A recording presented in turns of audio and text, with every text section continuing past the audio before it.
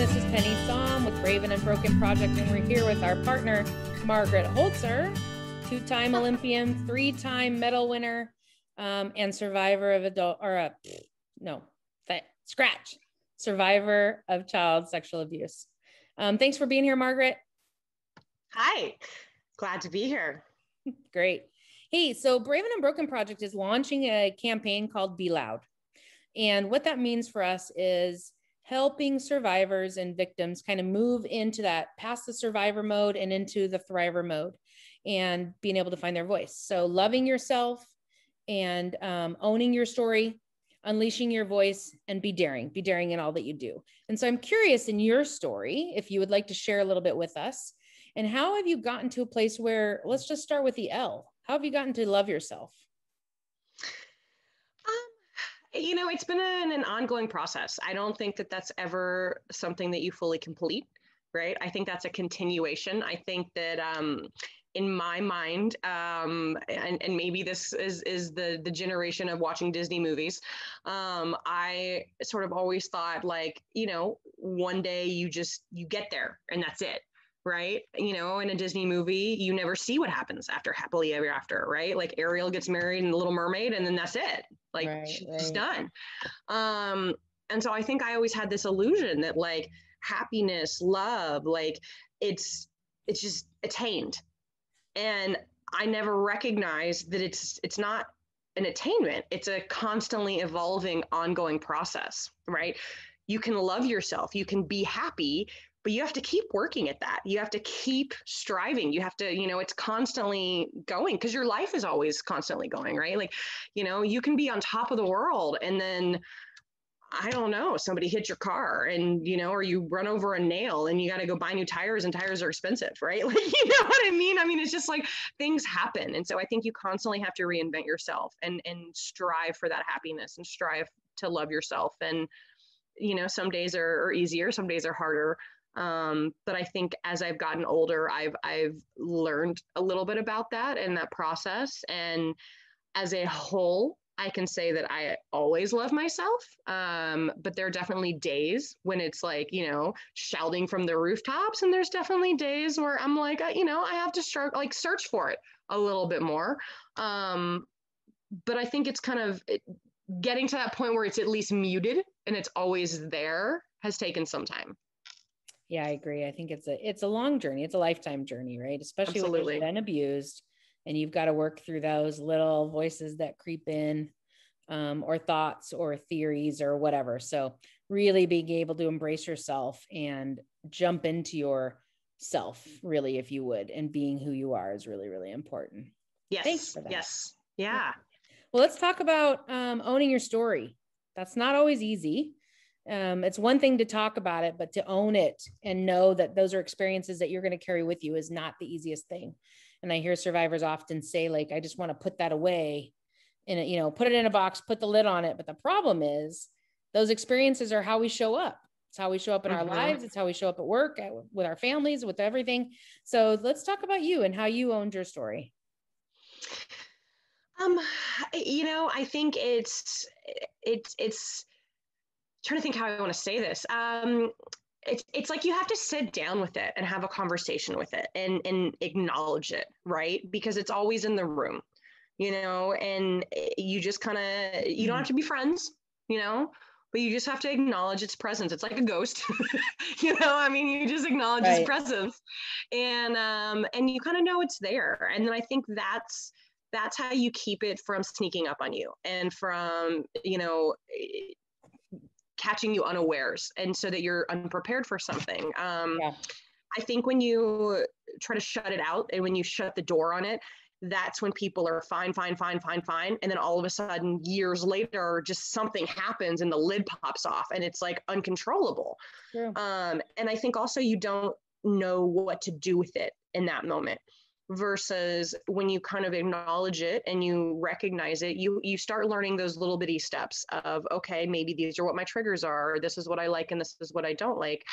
You start having those conversations with the people around you. And it's just, to me, that's just a conversation. It's an acknowledgement of, this is, like anything, this is what I like, this is what I don't like, this is what scares me, this isn't what scares me. And it's like talking about what food you like, right? Like, I'm, lactose intolerant, or I'm gluten, whatever. And it's just having those conversations. But you do have to look internally, right? Like, it's not something you just magically know. You have to kind of look internally and start figuring out, like, okay, why am I reacting this way? Or what about what just happened that is making my heart race, right? Like, I can feel my heart racing.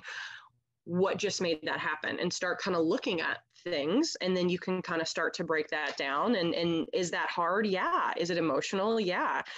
But it does get easier. And I think it ultimately makes it a little bit easier in the long run. Yeah, I agree. And I think when, I talk about this often, but I had a gentleman say to me, do you want us to just talk about abuse over the oranges in the grocery store? Right. But we want to normalize, right? That's owning our story, is helping the world normalize. This is happening. We need to acknowledge it. We need to talk about it.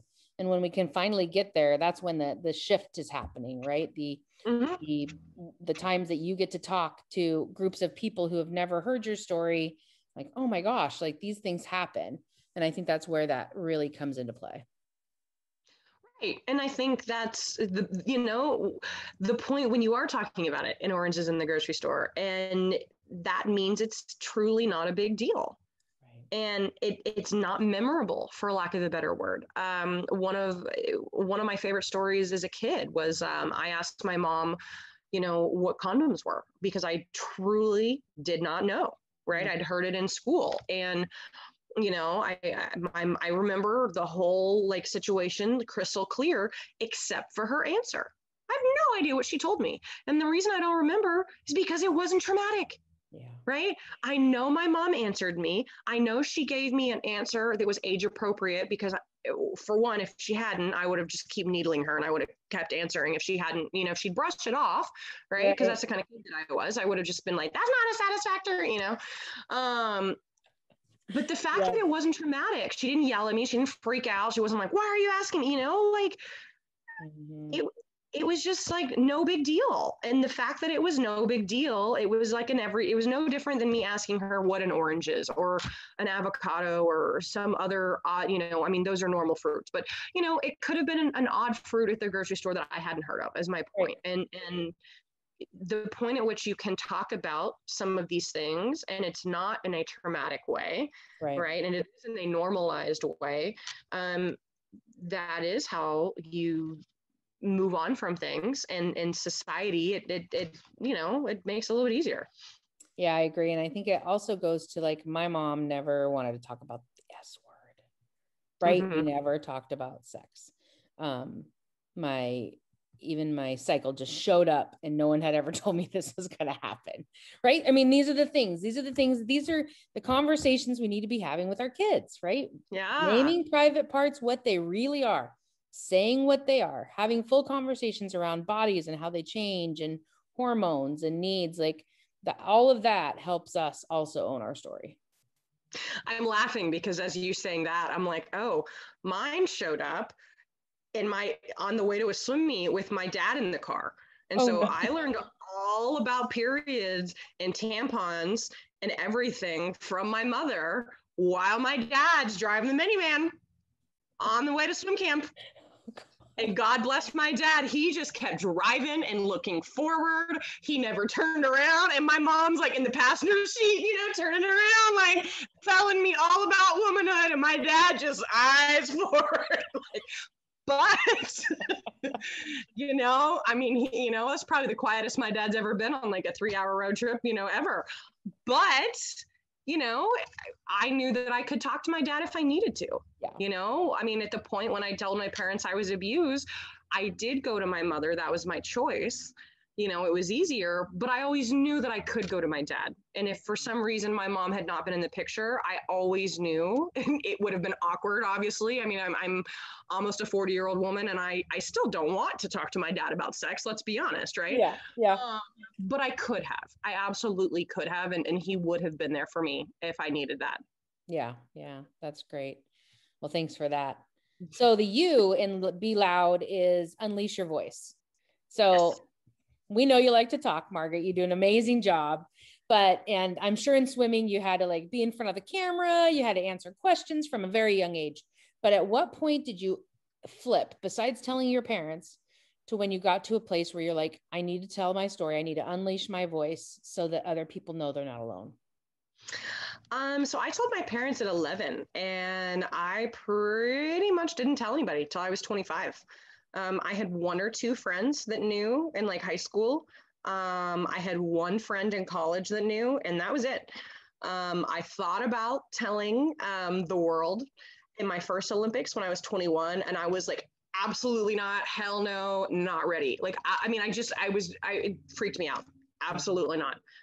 And so 25, second Olympics, still wasn't like in love or thrilled with the idea. And for me, the realization was I had kind of always thought, I'm going to do this, when I have this perfect life, right? I'm going to be married with 2.5 kids and this white picket fence. And I just kind of realized like, none of that matters. I mean, I could be 95 years old and it's not going to make me want to talk about this. Yeah, absolutely. Like it's going to be uncomfortable regardless. I'm going to be nervous. I'm going to be terrified. Like it's never going to get easier. And then once I realized that, I was like, well, if it's not going to get easier, I might as well just get it over with. It's like taking a test, right? Like if you either know the information or you don't, right? So you might as well just do it and just get it over with. Absolutely. And so once I kind of realized that, I was like, well, okay, I just want to be done with it. I just want to go ahead. I want to tell everybody. I want to be out there, and that was kind of the mental switch for me. And I'm so glad that I did. And it was such a rewarding experience. And yeah, at 25. So what did you do? Were you behind a camera? Like what was the scenario? I sat down with a reporter and did just a good old fashioned, newspaper reporter. It was actually with the Associated Press. So we sat down and did that's a big deal. The Associated Press. We're not talking about your hometown paper. Well, it is and it isn't, because you don't know if it's going to get picked up. Oh, that's a good point. It can go one of two ways. It can go really, really big, or it can be nowhere and nobody reads it and not, you know what I mean? And it can just be nothing. So it had the potential of going one of two directions. And at the time when I went public in 2008, there were very, very few people, athlete wise, or celebrity wise, that had gone public. Athletes were not on the cover of, Sports Illustrated when you went public at that point in time. I mean, it was not like a guaranteed fame thing. It was not like people are going to like you. I mean, I had a company that was interested in me in a sponsorship that after I went public was no longer interested in me because it was a controversial topic. Right. So, I mean, it was not necessarily something that was always positively viewed. So it was very different, I think, than how it is now, where people are very respectful of it. And there's a lot of people that have done it. And, I really, truly had no idea what the reception was going to be. And I was very lucky. It was very positive and it got picked up and it did go, it was really big. But I honestly had no idea. I was like, there's a chance that it might go nowhere and no one reads it. And then I've just told this big story, like it's not, who knows? Yeah. So one thing that I've talked a lot about is that famous people, right? Or the gymnastics scenario, as terrible as it is, still have a platform, right? There's a platform for those folks to be able to tell their story. So if you were speaking out into the audience right now, and there's a survivor listening who's not been able to speak and unleash their voice, what would you tell them? I think everyone has a platform, to be honest, right? I don't think you have to be famous. I don't think you have to think that you have a platform, right? I think everybody has their own platform, and everybody, again, I think you need to be comfortable doing it. If you're not comfortable, I absolutely don't think it's something that you should do. And then if you are comfortable at a later point in time, it's never too late, right? I was not comfortable at 21. I was 4 years later at 25, right? So I think you have to do it in your own time, but I think that there's a place for everybody, and you never know who you're going to help. Everyone's story is different. Everyone's medium is different and how they tell their story. And I absolutely think that everybody has a place in that. And if the fear is that no one's going to care or that it's not going to help anybody, that's absolutely not true. There will always be people, and I say people, not a person. There will always be people that care, and there will be people that listen and appreciate it 100%. Absolutely agree with you. So thank you for that. So let's talk about the last letter of Be Loud, and it's the D. It's to be daring. It's to dare. It's to be everything you can imagine, like just throwing yourself out there. So when we think about daring in you, why don't you share with us how that resonates for you? Honestly, I think it's just daring to me is being brave, and being brave is showing up, and showing up can be in little ways and it can be in big ways. I think we have a tendency to think of it in the big, loud, showy ways, and Right. and that kind of thing. But I think sometimes being brave is doing something that scares you, right? And that doesn't have to be something that's showy. It doesn't have to be the big, loud, thing that we all traditionally think of, right? For me, something that scares me is dating, right? I mean, every popular TV show out there in the world, glamorizes dating, and how much everyone just seems to love it. And I just always look at it and I'm like, how how do these people love it, for one? And what's wrong with me that I not only hate it, but that I'm absolutely terrified of it, right? And so to me, just going on a date is being brave, right? And going through that process.